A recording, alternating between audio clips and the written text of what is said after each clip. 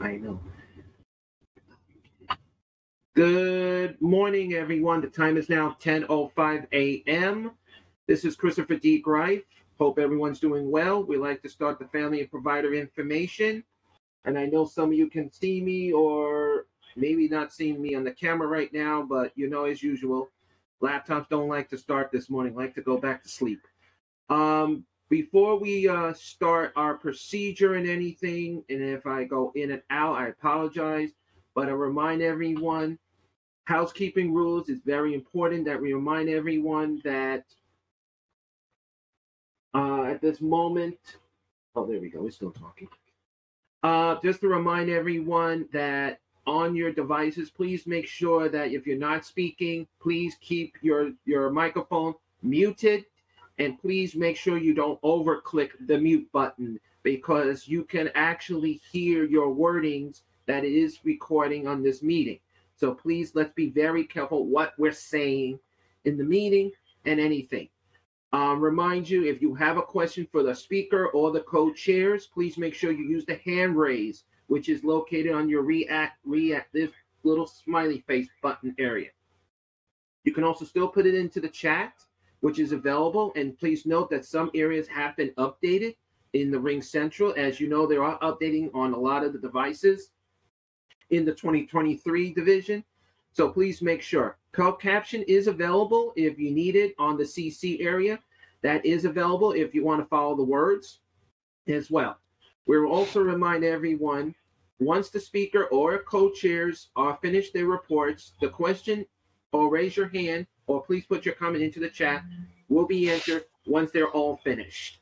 So let's please make sure we follow everything in the housekeeping procedures.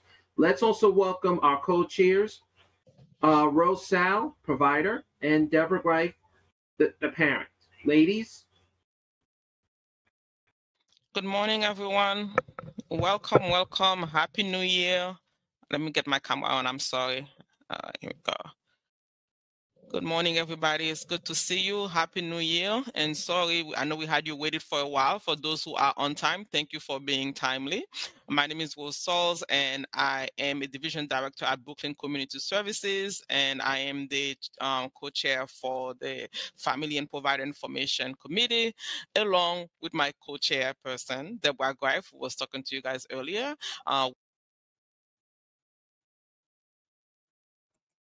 I am sorry. Was I muted all this time? No. Oh, okay. I No, looked you at my mic weren't. and I saw that I was muted. I'm like, wait a minute. It was just that you got to be careful with the mouse. Sometimes when you don't over-click it, it does do that. And it's been going that with Zoom because it's happening with another meeting. Okay. So that's why I will remind everyone, please compare too hard. Got it. Okay. So I'm going to pass the mic to Deb to introduce herself, and then we'll move on with the plan for today. Good morning, everybody. My name is, as Rose said, I'm Deborah Greif. I am the parent co-chair. Yes, I'm also the chairperson of the Brooklyn Family Support Advisory Council, but my role today is parent co-chair. Though I have a few little, I also want everyone to understand how important it is for parents and the professionals. We need to work as a team because the most important person that we need to help and support is our children who have developmental disabilities. So we need to work together with this committee. Also, we want everybody to please come to the joint meeting of the Brooklyn Family Support Service Advisory Council, and that's also with the Brooklyn DD Council, which will be on Wednesday, January 25th. And it will be on Ring Central. You can always, the dates are always there on the Brooklyn Family Support Service Advisory Council's website. And I just have a few little updates that I want to give to everybody.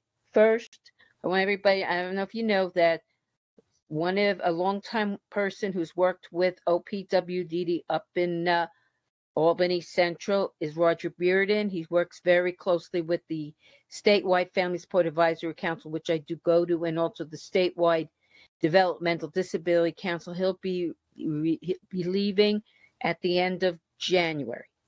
I also want everybody to know that, as you know, we now have a new governor. Her name is Kathy Hochul. and Anthony Delgado is our lieutenant governor.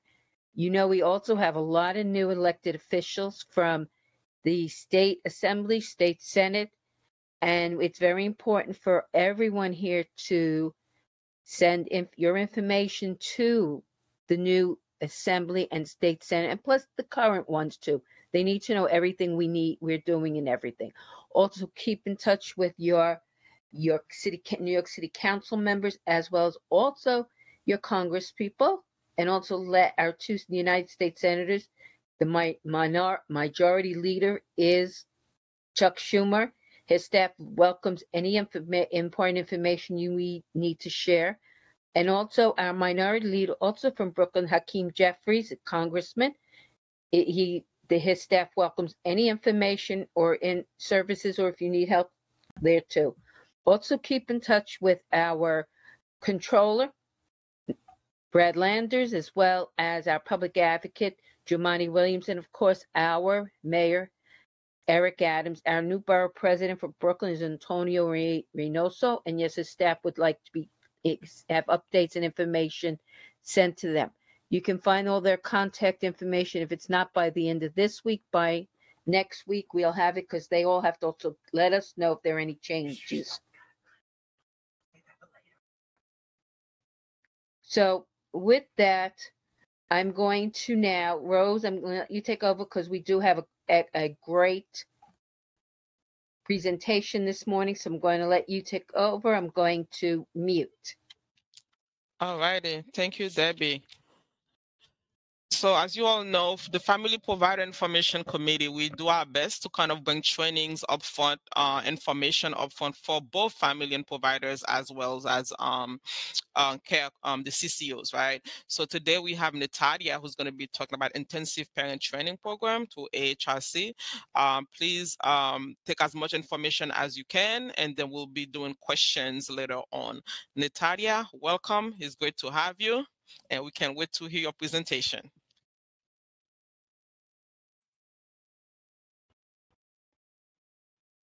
Yeah. You are muted, Natalia. And Natalia, you can also share your screen. Sorry about that. Yes, that's what I'm trying to. Oh, there we go. Okay. Okay.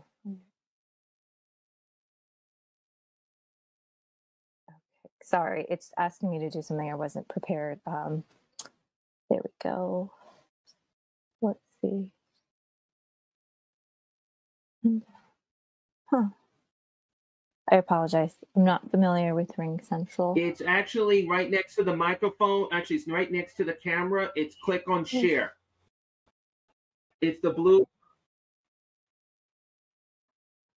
I did. I just couldn't find how to choose the right window. So I think that's how you can then do it. It's the same way you do it on Zoom. Yeah. Yes, it's not. It said I didn't give it permission, but I just did. So I'm sorry for that. Yeah, I'm trying to make sure that it's been given permission.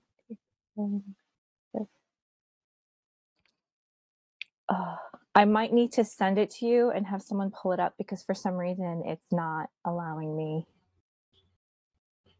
What device are you using?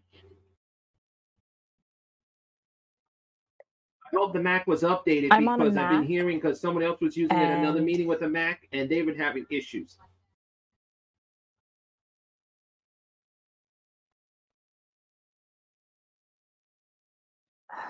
Natalia, do you want to forward it to me? Share, because you're listed. Yes, please. Just sorry for this. Okay. I apologize for this. That's okay. And this is the moment where you can't remember how to do things. Okay, this one and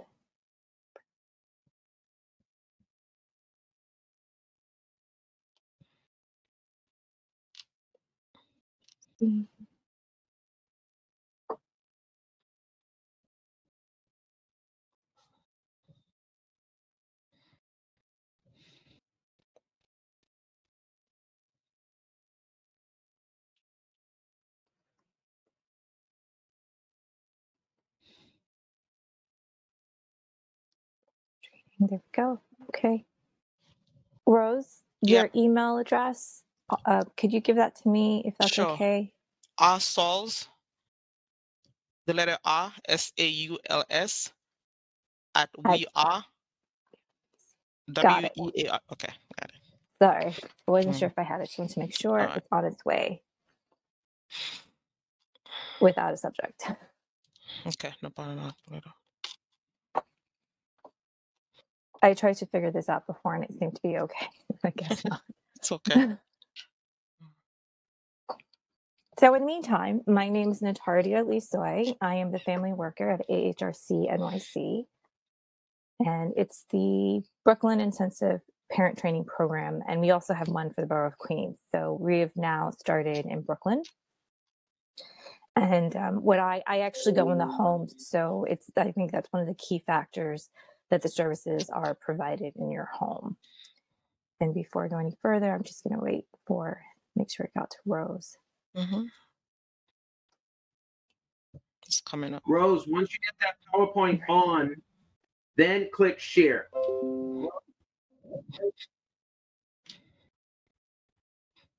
Okay.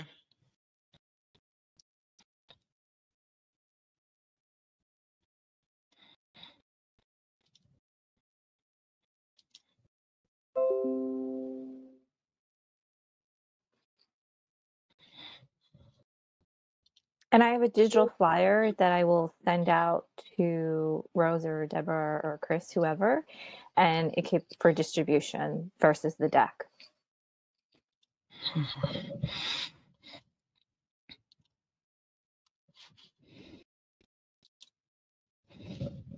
Can everyone see it? Yes. Okay. Can it open up or is it not? This is are you able to see it? Because I'm seeing the actual PowerPoint, Rose, or is that's not what you guys are seeing? Choose your email. You have to open that up first. Okay, you need to stop sharing and then click on it. Then it should pop up. But at least you know you got it. One part right. You got to share the screen. But I'm sure.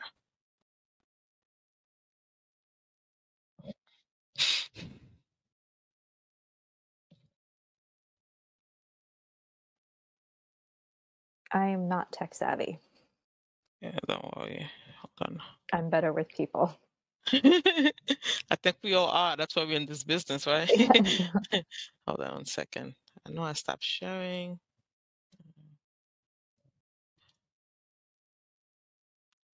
Yeah, this is it. It's here.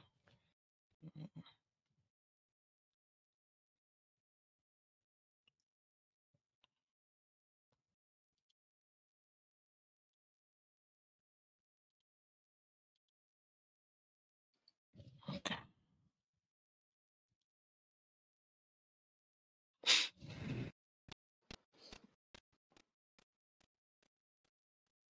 no, Rose, you should. Rose, you have it on the wrong no? setting. You got to make sure your PowerPoint is up first, then click the share.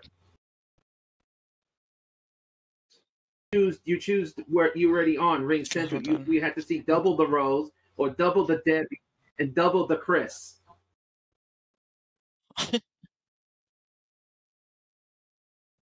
Oh my God. It should be highlighted, I think. Yeah, I thought it was showing up on my end. I'm not, for some reason, I don't know. I do. So, okay. This is, and I have it open in 3 different places. Let me download it. I don't know why. I'm just gonna see if I can try again. Okay. Mm-hmm.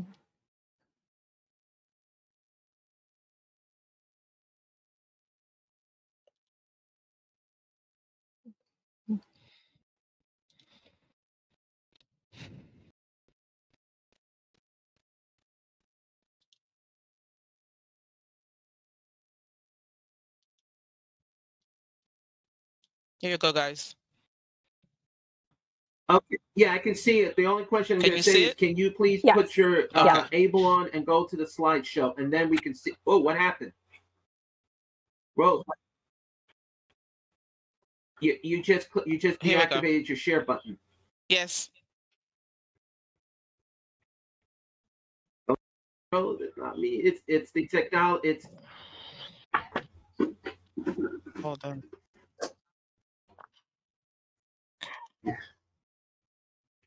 Hold on. Okay, here we go. I got it now. Okay. I think that's fine. Oh, if that's okay with everyone. Can everyone see it?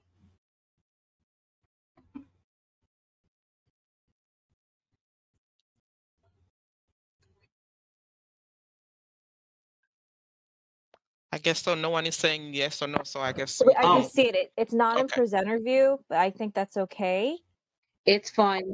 I can see it, Okay, great. but you just have to. You'll slowly go down and do your presentation. Good luck. Yes, thank you very much. Okay, so good morning. Again, I'm from AHRC NYC, and one of the things that we're very proud of is that we are advocates. We honor the humanity.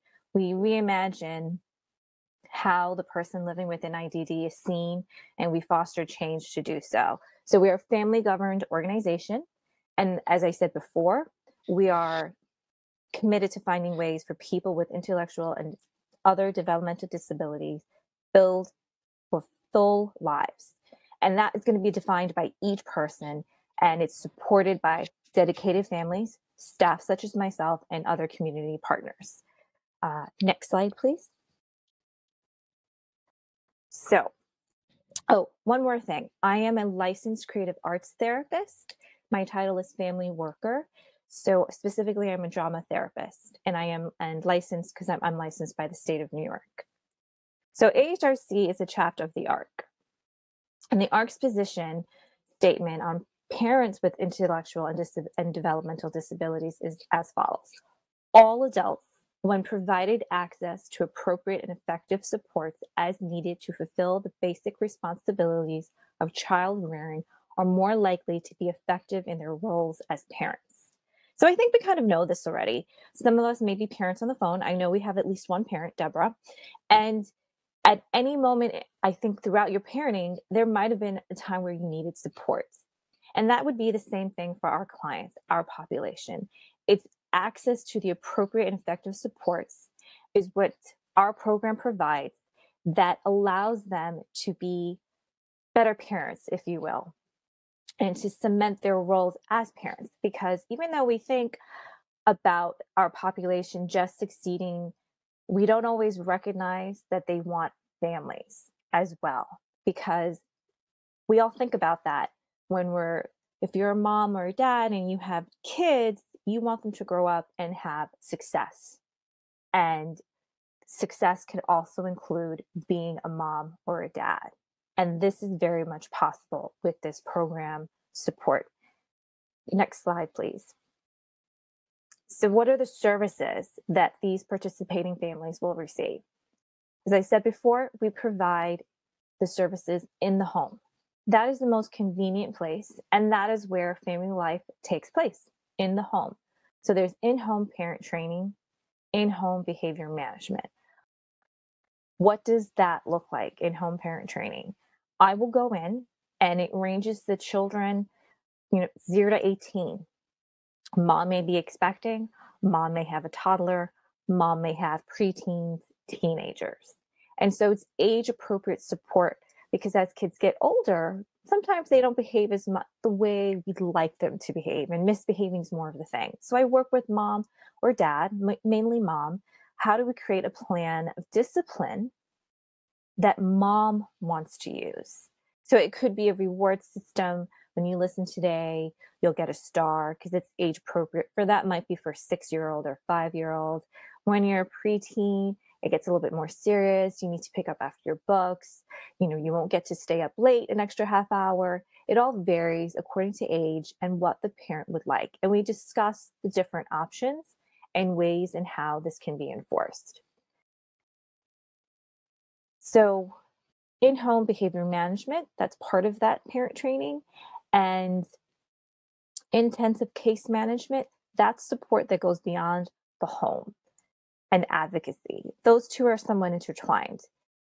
This is a process where we empower the caregiver, mom, dad to self-advocate and advocate for their family members.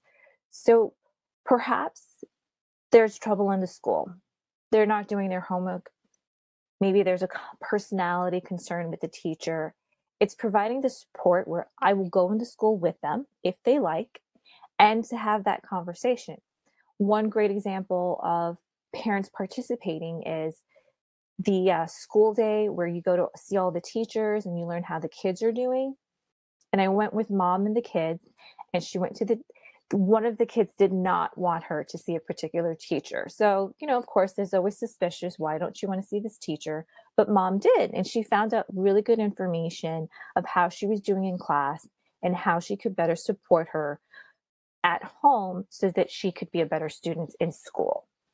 So that's one way, very simple to support. And another way is we had a student who wasn't getting the services needed. And I was on the phone with mom and dad as they were having a conversation with the principal and the teacher and the counselor.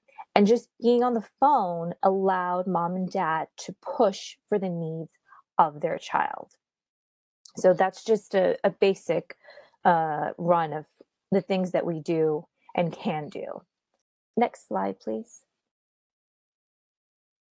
So what are the requirements? What makes a family eligible?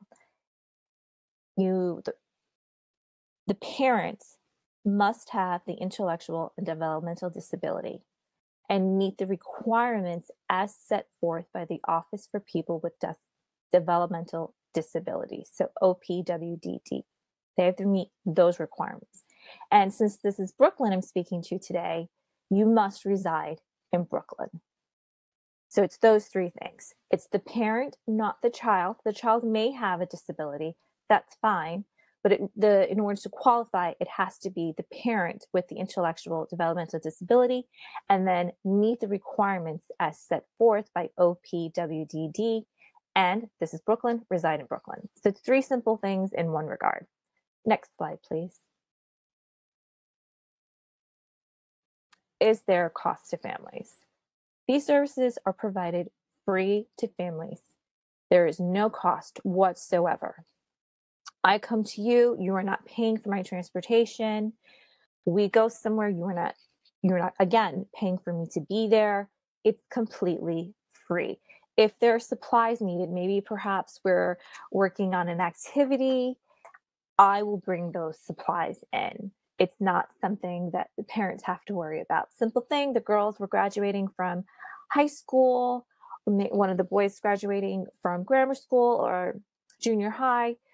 They wanted to decorate their graduation caps. I brought in the jewels and the paints for them to do that.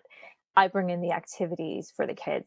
So we don't have to worry about that. But that's not to say we don't use what's in the home. If the kids have a game they want to play that's theirs, of course we'll play that. So these are free services that the families will be receiving. Again, because it ties back to OPWDD, and that's why they need to meet the requirements. Next slide, please. Okay, historically, discrimination towards individuals who live with an intellectual and/or developmental disability, segregation, and involuntary sterilization of adolescents and adults. This was the norm. Use of legal means to remove and deny parents the opportunity to raise their children in their home. So we're looking at three different bullet points there in a sense. There's always going to be discrimination towards individuals who live with an IDDD. We can't change everyone's mind, but we can certainly be a force of change along with the individual, along with the family, community partners, and providers. When we work in conjunction, that's how we combat discrimination. So we have to recognize if we're combating discrimination, what does the individual living with the IDD want? They want the same future, the same life as everyone else. This is something historically, segregation and involuntary sterilization comes into play. This is how it gets stopped. And there's a history of it. We can't get around that because it's who it becomes easier for? The community, providers perhaps, other players that are not in our field. And then some people in our field think that this is a good idea. But who doesn't want a family? This is what you strive for. And this is the means of how it's taken away. And we combat this with a program like this, that they're receiving assistance, that they can do this. And quite frankly, I don't know of a parent, especially first-time parent, who isn't living with an IDD, who doesn't need support. So this idea that they can't do it, it's very isolating and othering, and it's not. It is possible. It's the idea that it's not possible is our fears that we're putting onto the community. So how do we use the legal means, remove and deny parents this opportunity to have your child and raise your child in your home? Foster care comes into play because there's this notion that, well, if you have an IDD, you can't you don't cook for your kid. You can't bathe them, clothe them and their babies and teach them things. Well, I can come in and I provide modeling. How do toddlers and babies learn? They learn from their parents. They mimic, the sounds they hear their parents talking. So it's very key that I worked with the toddler and I worked with mom on how to play with her toddler so her toddler could develop skills, simple skills that we take for granted, but they're also huge milestones. Crawling up the stairs. So I would model with mom, how do we crawl? We want her to use her voice, get her expressions developed. We would sing head, knees, toes, and shoulders, and do things like that. So it's actually a lot of fun in some regards when you think about it, because you get to play with the kids. Yeah, that's fun and it's great, but it's also work. It's work for me to make sure that I am providing the right support that parent needs. So, and there's also the very key thing that a cloak of confidence and wanting to appear like everybody else lends itself to the notion of also wanting a family, because they know that they deserve, and we know they deserve the same rights that everybody else has. And I think tying it up there, if anyone has any questions, or are you waiting later for questions, Rose? You just guys let me know how you're doing that. So the contact, that's my phone number and my email address, and Annette Spolino is the supervisor for the program.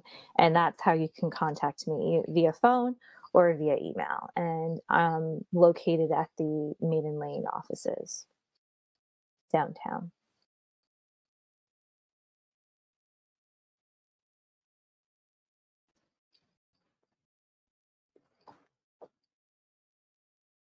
Do you have any questions, or are you doing questions? Any comments? I'm sorry. Debbie will be with you in just a second. She just came to my end. Yeah. Okay. The one reason why we have to be muted is we want to make sure we all hear her from the recording.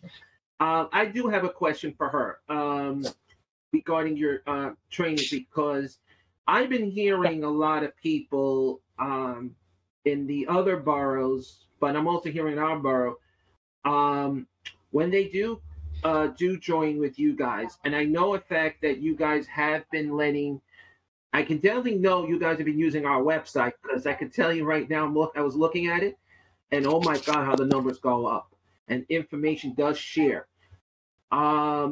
Since you've been doing a lot of parent training, are you guys going to be doing this at the schools as well? Because that's where the stronger problems are.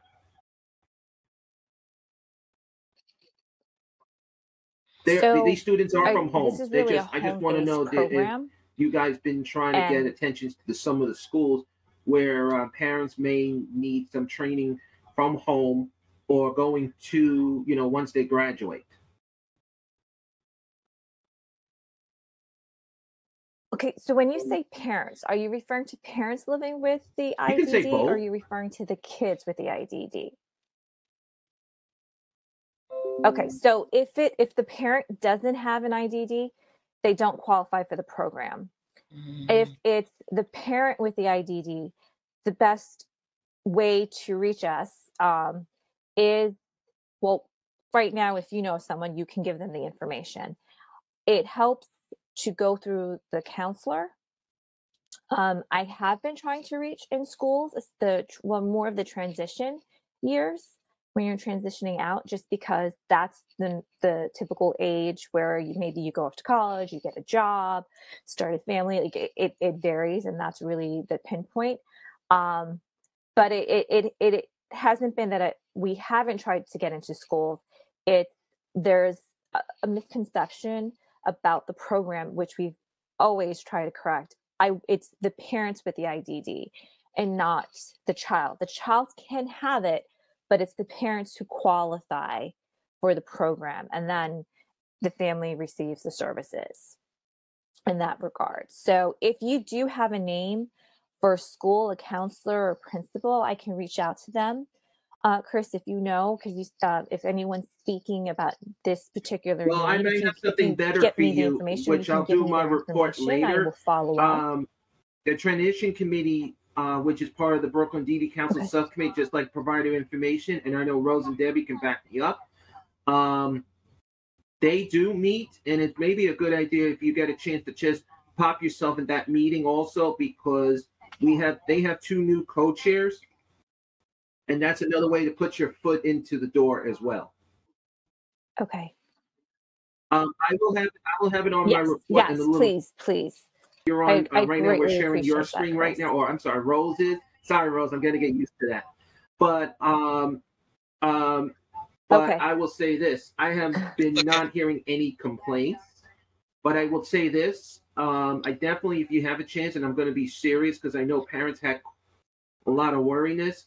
There's a lot of problems that are also happening in Queens as well. I know you may have heard of it, but just to keep your eyes and ears peeled, because there's been a lot of issues in those areas in Queens. I don't want to say the names of it because it could be much more, but there has been a lot of issues in the schools and outside the schools. So there is going to be a lot of families that have lack of information. And I hope that Deborah can unmute herself and she can bounce with me with some of the issues as well.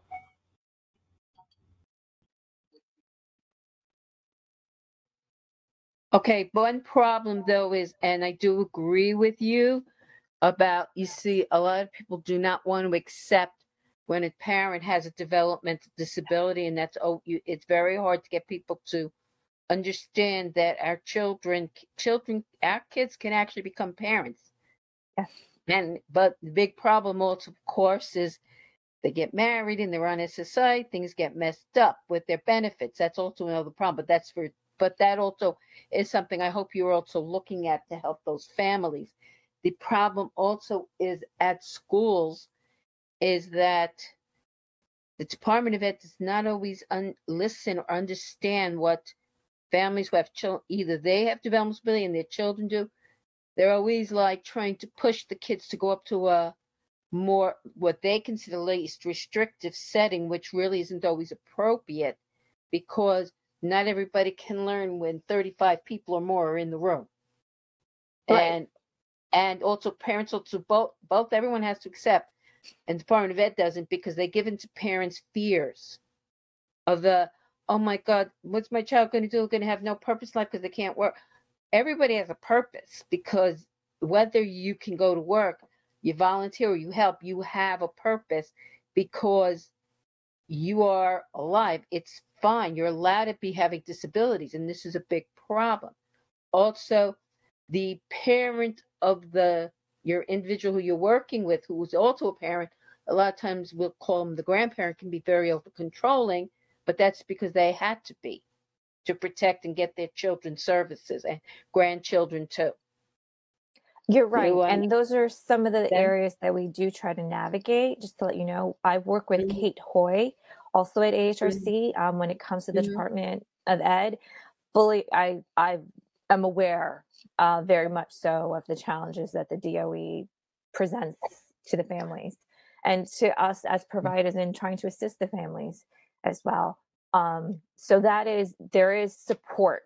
I reach out to other providers within AHRC, as well as what the city has to offer, such as like something like early intervention.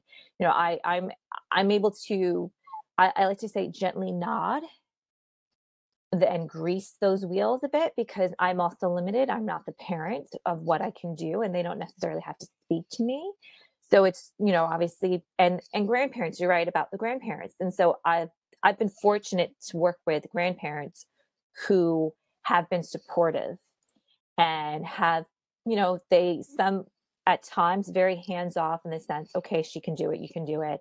And sometimes, you know, they have that need, I need to step in more. And it's a delicate balance. And so I've not, and it's a delicate balance, and we work towards that as well. So Yeah, yes. There's also another issue, and I'm going to tell you this. I've also had the parents don't always follow through with what they're supposed to do.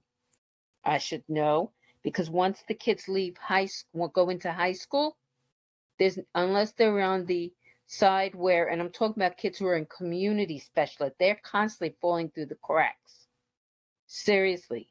So what I'm saying this is that I have seen that the parents start telling the student who doesn't have a para because it's not on their IP, start ordering them around.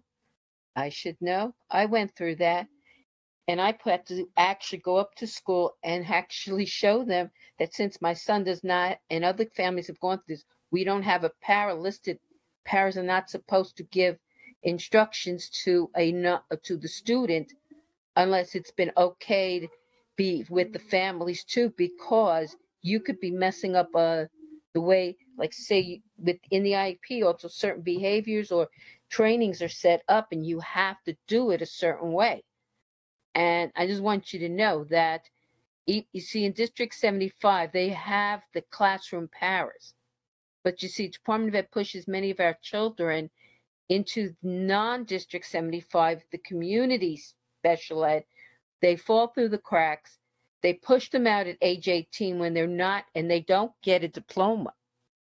And they don't understand, and the parent is like trying to force their child, or I should say now in this situation, the grandparent, to get a diploma. I'm sorry, they can't get a Regents diploma, not because I don't want them to, but because they may not have the intellectual capacity to do it. Not putting them down, but you ever worked with the individuals and their families whose children were placed into the non-District 75 programs? I've had families where the mom had she had a DD, and her son had many concerns and challenges taking place, and he was in a 6-to-1 setting. And that the idea of continuing the care, the way what he's learning in school, what he's learning at home, keeping it streamlined was one of the focuses that I did when I went in the home, and to help mom. And she was pretty good about calling the school to know what was going on. She would tell us that, you know, I called the school today and XYZ, and we're like, good for you. You keep doing it. You're doing the right thing. And so we just constantly supported that. So she knew. And it was just, when it came to her child, in terms of how she would work with him, I try to know and understand what they're doing in school, to continue that, know and understand what's going at home, because there's also a huge cultural component that can get neglected. And I take a holistic approach in the services that I provide. I fully recognize that the culture I was raised in may not be the same culture that I'm walking into. And once I know the culture I'm walking into, I make it my point to learn, because they deserve to be raised with their culture as well. There's so many factors taking place that need to be recognized, and that's why I take a holistic approach. So in terms of that's the DA. Then I did have another family.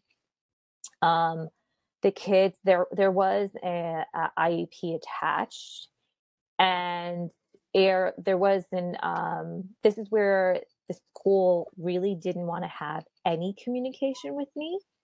And So there's ways to work around it, and we worked around it. And I made sure that mom felt confident in approaching the school. And that's the self-advocacy, that's advocacy, being able to speak up for herself so that she can advocate for her family. And if it meant I sat next to her when the phone, if she had to make a phone call, that's what we did. If it had to do with an email, we're sitting down, we're composing the email together, following up. How does she feel about this? And so forth. I should also note that it's not just me that goes into the home. We have a social worker, not including Annette. She's the supervisor, and she's fully aware of obviously what's going on, and she knows the families as well. But we do have a behavioral specialist, and we do have a social worker involved. So I'm the full-time going in that regard, and we have as needed, just so coming in as well and supporting the families and so forth. And it works really well with the behavior specialists. And as I said before, I'm a drama therapist, so I take an embodied approach. And so her giving me guidance on particularly how to work with autism and her behavioral lens. And then I use my lens and combine the both to work with the child. He ends up benefiting because he's getting double support in a session where, we take it as he can handle it, which was also great for the mom because she needed that structure and support that the behavioral specialist provided. And then I could work with her on modeling and role training. What does it mean to be a mom? What's the mother role? And working on that with her. So she got the support that she needed from different angles as well. I have one more question for you. Yes. One more question for you. I hope it's a question/statement. I hope you are encouraging them to also become members of the school's PTA, and that is a very big voice, because honestly, I was constantly threatened by the non-special ed parents, but I stood my ground because I don't back down. And because I was on the PTA and the PAs throughout my son's whole school career, what ended up happening was, one, I was able to make sure not just every parent, helped every parent, and I also forced the school system to see that students with special needs need the help. And what ended up happening is when he was graduating to leave, they were very upset. They didn't want us to go. They wanted to fudge his age because they wanted us to stay, because we actually made major changes, but we helped everybody. We even helped across the street with the junior high that was there, but we were pushing to make sure, and we helped a lot. But I hope that you also do that, because that's another important part of being a parent. They have the right to be a member of the PA. If the child goes to that school, they should be a member of the PA. They are a parent. I don't care if they have what disability they have. And I'm saying it this way because it's not fair when they're excluded. So I hope that you and your program can add that major component in soon. And also make sure that in there, when they go to sign in for the school, that they put your name and the name of your agency. They have permission. If you put that on the blue card. Yes. Yeah. Yes. That means, and they say something. I said, let's go to the office. You go to the main office and you have them pull out that blue card. Once they see the names there, they have to shut their mouth by law. That one of the, what you're touching upon, one of the parents, she was part of the PTA. She was involved. I have another, she's very young mom, young child, and off to school. She gets the phone calls from the teacher of what's going on and pictures. And those are the things that she was nervous about, letting her child go to school and getting on the bus. And the school is very good about explaining and sharing the info. And so I would just ask her about it, and she could tell me, yeah, we're doing this, and okay, can you have pictures? Yeah. And she, and then also knowing your clients, because your client can say yes, because they don't want to get into for whatever reason. And, you know, I have to make sure they don't want to talk about yes because they don't fully understand. They want And you to that's like very them. key. Right. And it's very key. Yes, it's very key Anything. that developing the relationship, understanding dynamics in the home, because most of the time, you're right, they're living with the child's living with grandparents, living with parents, understanding that dynamic, working with that dynamic, and knowing fully well that there are family members that can come out of nowhere and not necessarily provide support needed, or they can, you know, it varies. But in terms of the school, we have the paperwork for mom, dad to fill out to say it's okay. The parent coordinators, I've reached out to parent coordinators. I've had one who was great, and she kept me in the loop of what was going on, that I can tell mom, report cards are coming. Did the girls tell you that? So it's time to look for the credit cards and know what's going on. And then, of course, you know, sometimes the kids, when they get to a certain age, they're like, I don't need you anymore. And then you have one that's like, I still need you. And mom's like, well, you know, what do we do? And I said, well, this is the new age. This is that they're growing up. And now we need to change our approach of how you discipline and how you communicate with her and so forth. So definitely with the schools that empower to you. Son and other students that according to the Department of Ed, even when they're 21, we have to sign papers. So I tell them, as long as I have to, I'm going to be coming up when you need it, because I'm your backup advocate. But by law, I have to be involved and I have to sign and you tell them that happens also for general ed students too. Yeah. And that doesn't mean you're taking away their privileges, but you still, if you're going to be responsible because you sign, I have to see what's going on. And that's something a lot of parents and people don't, because they say, oh, he'll get upset. I couldn't care less. My feelings were, I signed the paper. I sign everything from schools. I go up and I see what's going on, or I send someone to represent me. So please, that's a part of being an adult too. When you're a parent, you don't give up your rights just because they say, oh, I can handle it. No, by law, you're supposed to be there, the parent. Not there all the time watching what they do, but you're the one who has to meet with them. You have to go. If there's a problem, it's the parent, because they make you sign. So student has to understand that. And that's just because you care about and you want them to succeed. And that's what I've always told a lot of the students. After a while, they back off and they see I'm right. But thank you for your answers. Oh, you're welcome. Does anybody else have any questions or have anything they want to ask? Hi, Natalia. Hi. I just want to say this is really great. And I just want to piggyback on Chris's feedback. I think really this presentation will be great for the transition committee, because it does start at the school level to ensure that those parents know that this service is available to them, and also to give them the skills that they need in order for them to be able to support, their loved one. Yes. Thank you. Mm-hmm. Yes, we're transition committees. Yes, that's where we aim for, because that's the time for us to be known and be seen by the families. And I appreciate that. We will make sure that you go to that transition committee meetings also. By the way, the parents are allowed to go there too.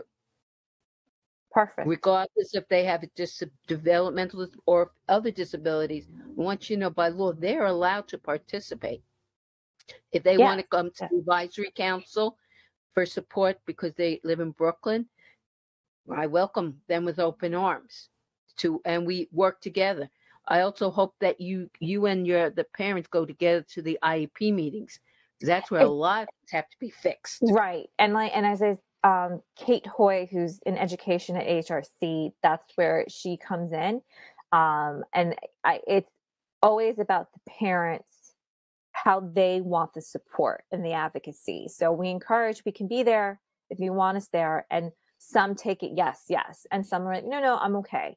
And sometimes it's okay that we weren't there because it wasn't something that they got rolled over, for lack of a better term, by the DOE. But of course, we pay attention to that. They know. It's always a reminder leading up to it. knowing what's going on. And as I said before, we have Kate Hoy in education at HRC, who is the contact I work with in terms of the DOE and providing support. And Kate Hoy she is on top of it. I've seen her in action. So definitely, as parents need it, as parents want it, we will be there for them and provide what they need. I'm very glad to hear that. This does make me feel better. I wish that, Walter, it was for parents who didn't have developmental disabilities, because parents who have children with disabilities, no matter what type, the DOE constantly tries to roll over us and tell us that we do things wrong, especially like if we don't want our children to be, we know it's not appropriate for them to be like when they have the teen teaching or general ed, because we know the child may not be able to handle it. So I wish they can recreate this program for parents with non-disabilities too, or not developmental. I don't know if you know this, but educational. So Kate Hoy, she just doesn't go in in terms of the parents with a disability. It's for the child. So you can have an outside person. The DOE has an I know that for the procedures. I know that. They steamroll. Yes, some of them can steamroll. Unfortunately, but once you know your rights and you push back on that, they have a harder time doing as they want to do, because quite frankly, it comes across that I don't want to say it's a lack of interest. It's just they have too much knowing. They have too much work. They're overwhelmed.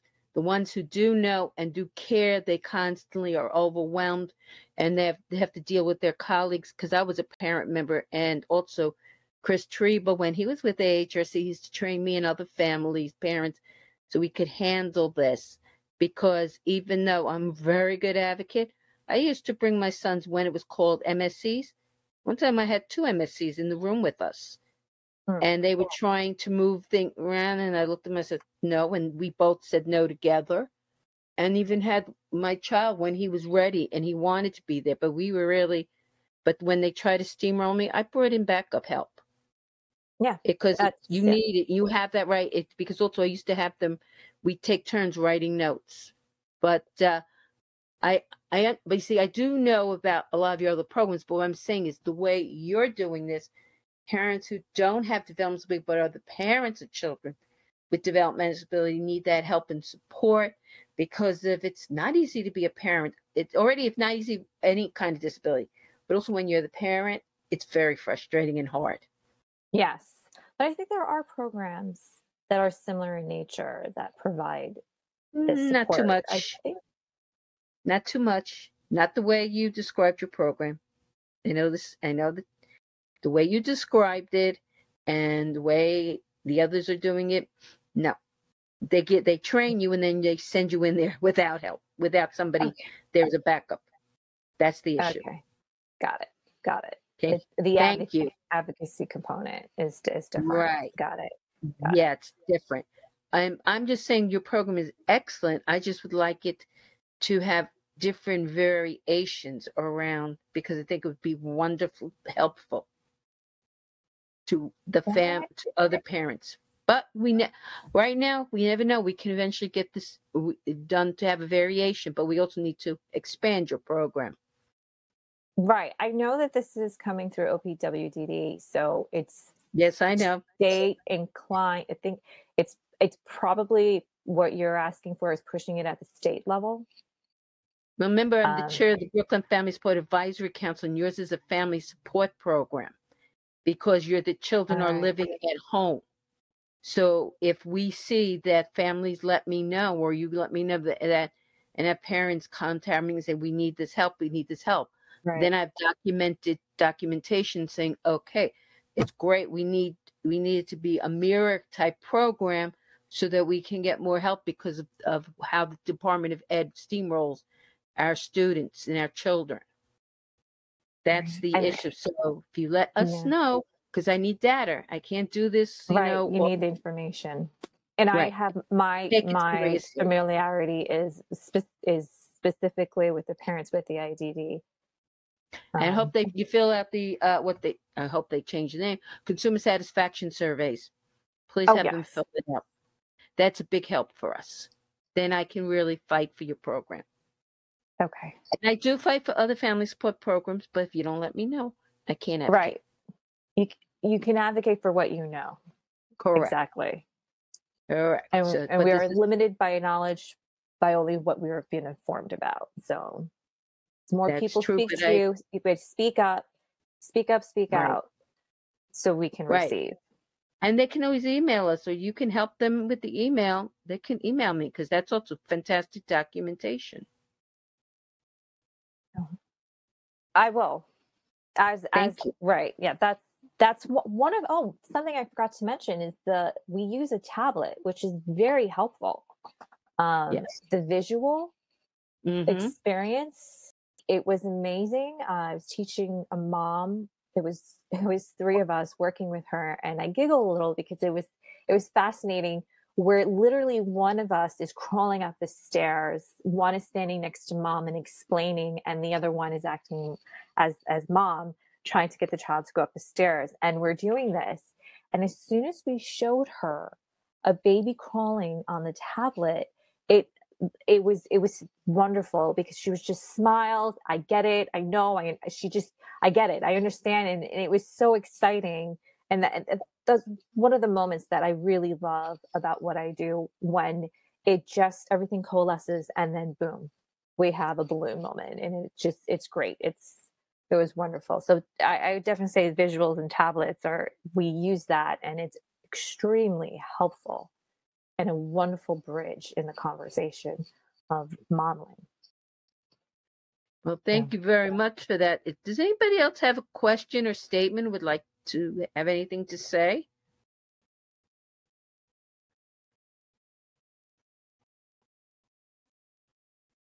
Anybody? I just want to say, go ahead. I'm just going to say thank you for the opportunity and the time to allow me to present this program to you all, and I greatly appreciate it.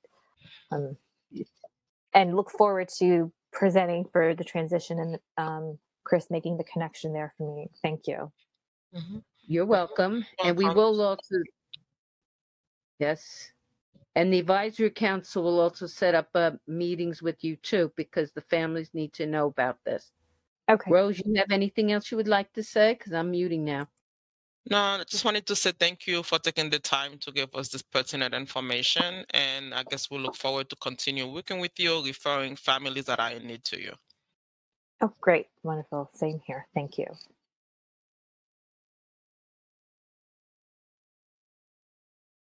All right. Shall we move on to our next agenda items?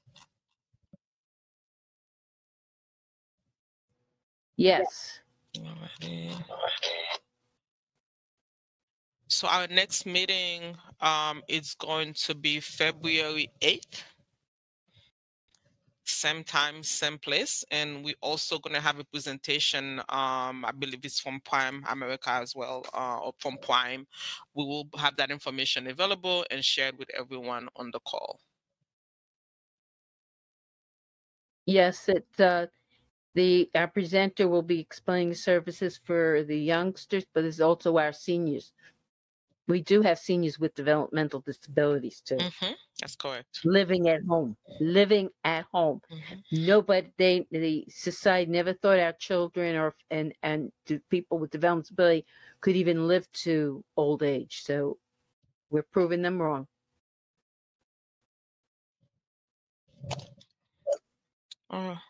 Okay, Rose, what's the next item on the agenda? I believe it's chair report. I don't know, Debbie, if you want to go ahead and make yours, because I'll finish the other report. The okay. other thing I'll make this okay.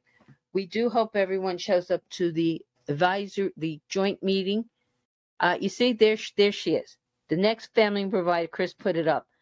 It's going to be Wednesday, February 8th. Okay, as you see, that is the ID number for that meeting. I do know Yvonne Rodriguez from Prime Home Health Services. She'll explain how her program works with, as I said, individuals who are young, but also who are aging. So we hope everybody, and please pass the word around about and have people come to this one. The next, can you put it up? The next joint meeting will be on the last Wednesday of this month. It's very important what I was talking about with our Kathy Hochul, our new governor. The budget's coming, and we need to know about the budget, what's going on with OPWDD. We hope the funding is, they keep our funding. We need to make sure that our direct care professionals who care, and because of them, we're able to have the service system we have, will be paid appropriately. Also, once you know, Tom McLevin of IAC had retired, and now it's Winnie Shipp who has taken over.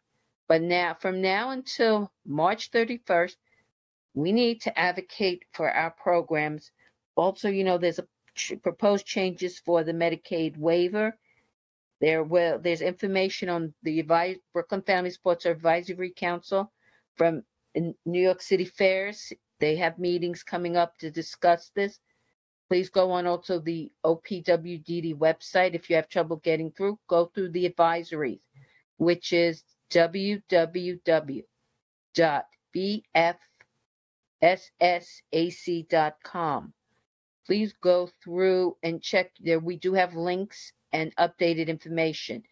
Any information you send for the advisory council will be not put on. We need it by this Friday, and will not be put on to the advisory council's website until Saturday. We shut it down for a little bit so that we can add and update new information. So I hope everybody comes to the different meetings we have.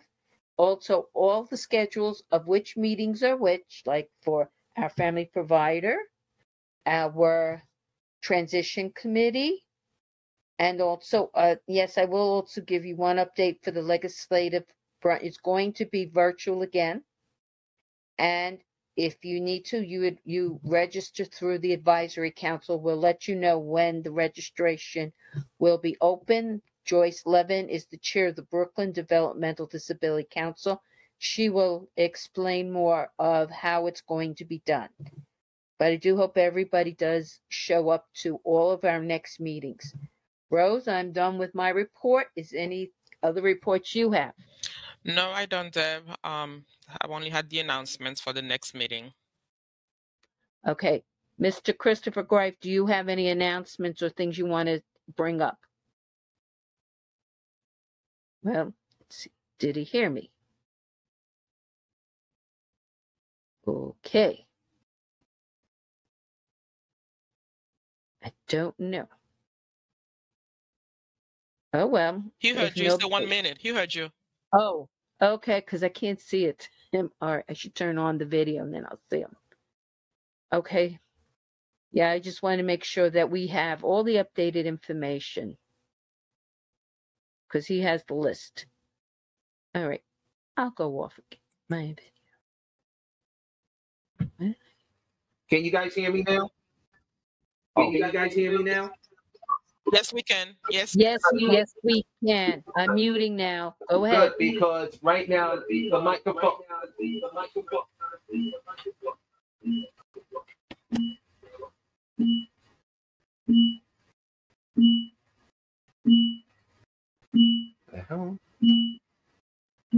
Do you want to use my laptop? Come in here and use my laptop to make your announcement.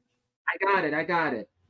Okay. It just, what happens is when there are 4 microphones goes on, but it's just they've been doing some microphone upgrades. I don't care.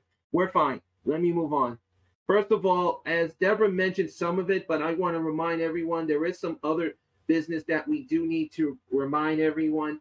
For starters, I like to remind, because Joyce just asked me to make sure to remind everyone.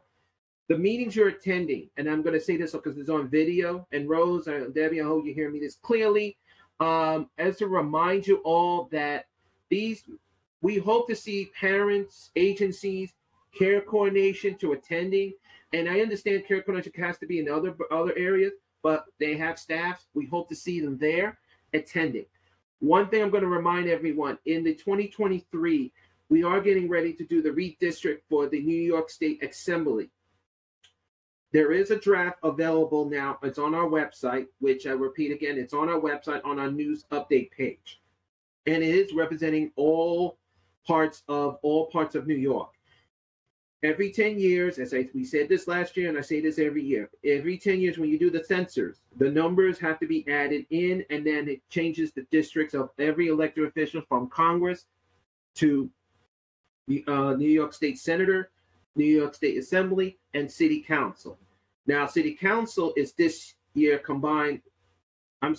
This year is the Assembly. It's all confusing because all the districts right now between Assembly and City Council are all being rechanged. So I will remind everyone, please recheck your districts when they're coming in, and please pay attention when Board of Election lets you know if your election district is changed. We will keep you informed with Ariel and everyone else as well. As a reminder, everyone, mask is still optional on train stations and buses, as well as access right now. If you are entering a building and it says you must wear your mask, that is their choice. As I remind you, it's an optional. Hospitals, you still have to wear your mask inside.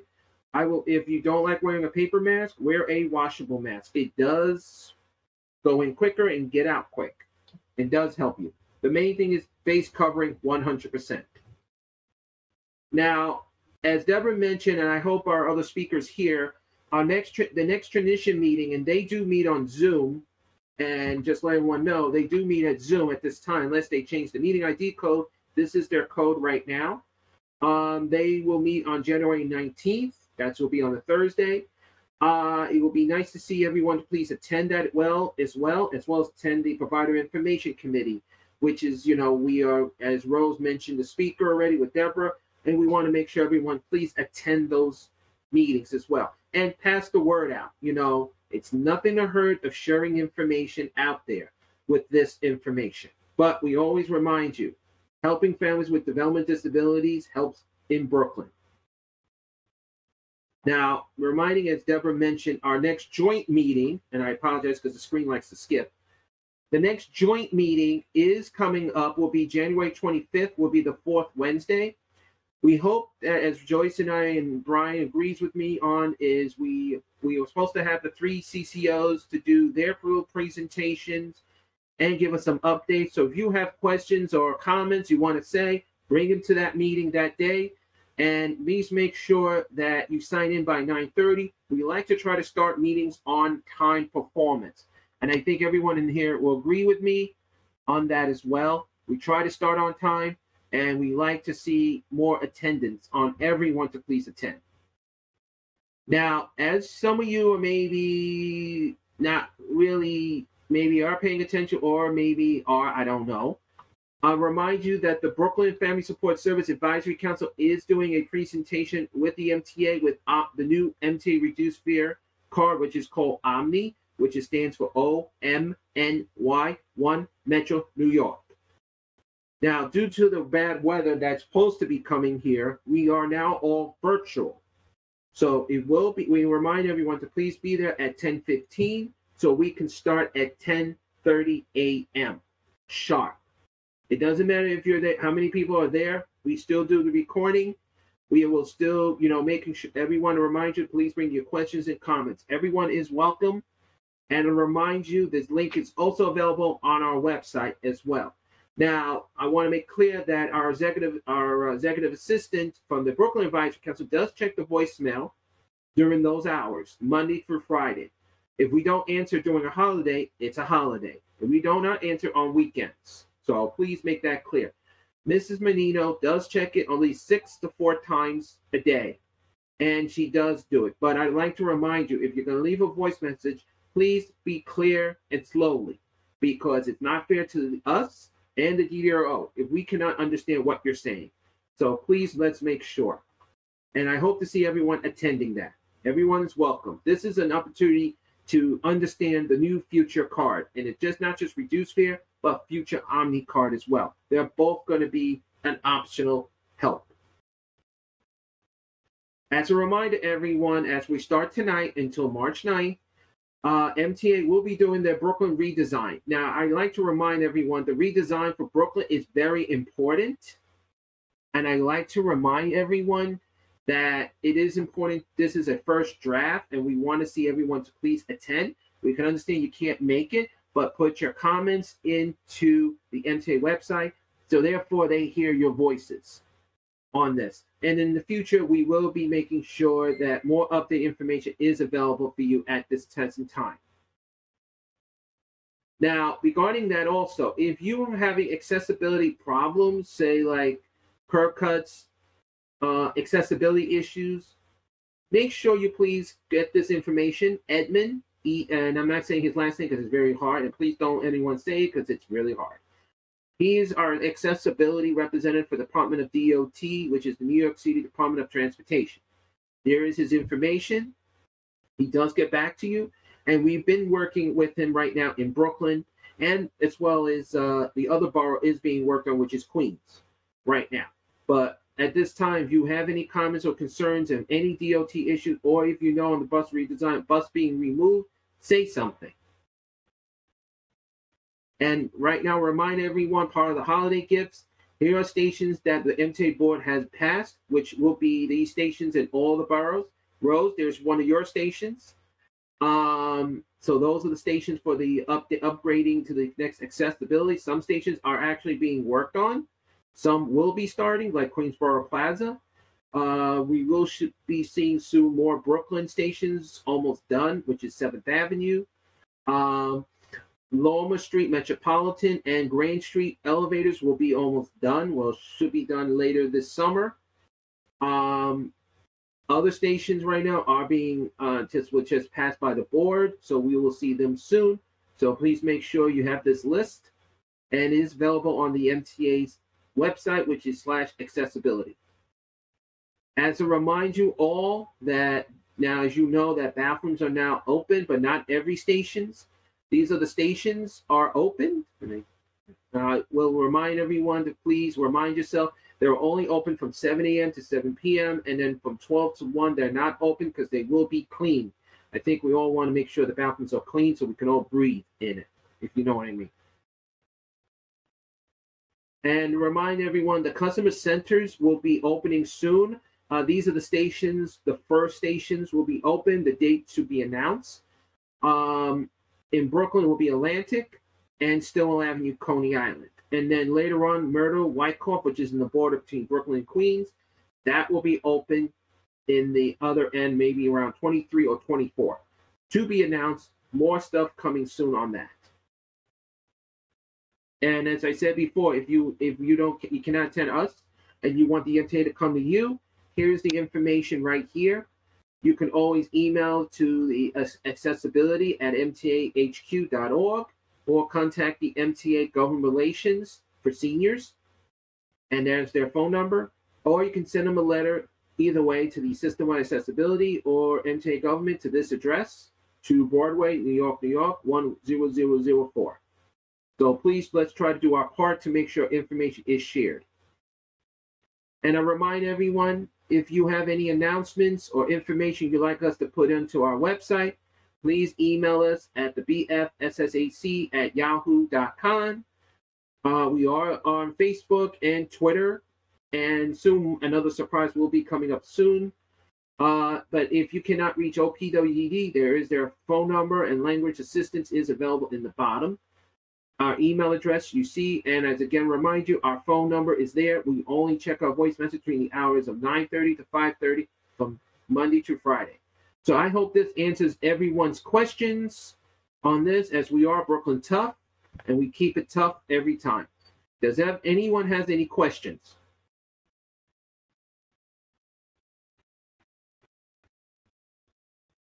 Questions? Rose? No questions, Chris. As a matter of fact, I just wanted to say thank you to everyone. I just put in the chat to Deb, but I have to get off the call. I got it. Okay, I sent it to you. Thank I answered you. All right, bye everyone. No problem. Thank you. Enjoy the rest of your week. Mm-hmm. Thank you. Thank you, You're Rose. welcome. Thank you. Thank you, Rose. You're welcome. Yeah. Now, does anyone have any announcements for us? And I'm going to check our names. I know Rose already said her announcements and stuff. And I know Rose has to run. We'll miss her very much. Let me just check. Pearl or Michelle, do you have any announcements, or you've been very quiet?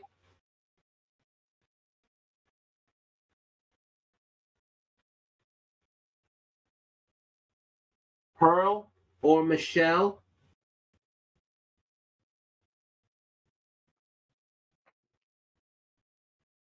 I have no announcement. Okay. Thank you. Thank you. Pearl? I have no announcement. Thank you. Okay. But both ladies, can you please identify where you're from, please? Because I only see first names. Yes, it's important. We'd like to know which agencies, if you're a parent, or which agencies you're with. Thank you. Okay, I'm Pearl. I'm with Ohio Children's Family Home. Pearl, you're breaking up. Can you repeat that again? Yes. She's from Ohio. She's from Ohio. Pearl, can you put your You said information in the chat, please? Sure. Thank you. And Michelle, where are you from? I am Michelle Robinson from Jewel Human Services. Oh, good. Can you please also put your contact information in the chat for us? We'd appreciate it. Thank you. Okay.